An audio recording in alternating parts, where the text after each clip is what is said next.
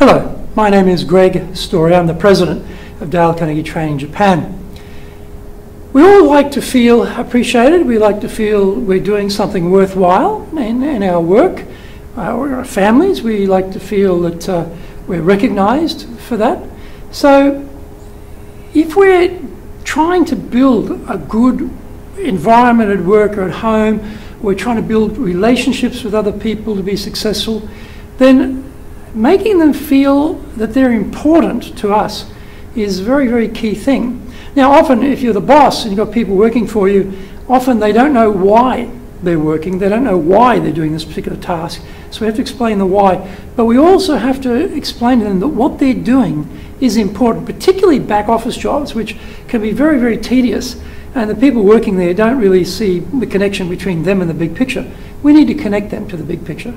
Where people are doing things which are very much just sort of like a one-person task, and they don't have to do much with others, and they sometimes forget that what they're doing, if it isn't done, nothing else can get done. We need to point those things out. We need to make them feel that their job is important, and what they are doing really helps the whole organisation go ahead.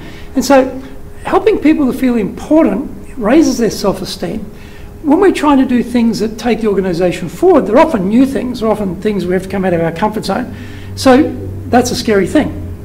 If people are coming out of their comfort zone trying something new for the first time, giving them confidence to keep going is important. So if we really communicate to them that what they're doing is important, they're doing it well, and we make them feel confident, they're more likely to keep going with that new task, and even they strike hurdles, they'll get over those and keep going.